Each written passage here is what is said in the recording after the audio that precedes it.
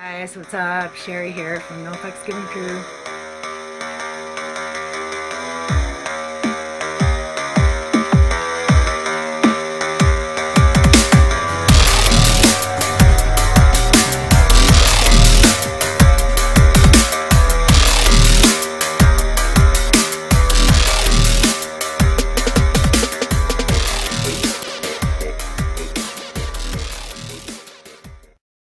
So present position, we have the Six of Wands. So this is people cheering you on. People are excited. The foundation, we have the Fool card. So you've taken a leap of faith. You've trusted in spirit to guide you.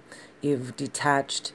The Two of Swords. You made major decisions at a crossroads, and it worked out for you. Your people are cheering you on. What you don't want is the Five of Wands, and so that's mourning, loss, feeling like you've attached yourself to something and you've lost it.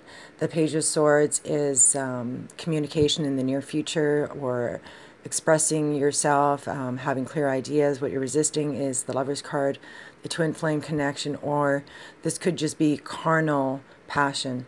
Internally, we have the High Priestess, so you're turning within, you're listening to your intuition. In the external environment is Temperance, so this is patience, balance, that's what's surrounding you.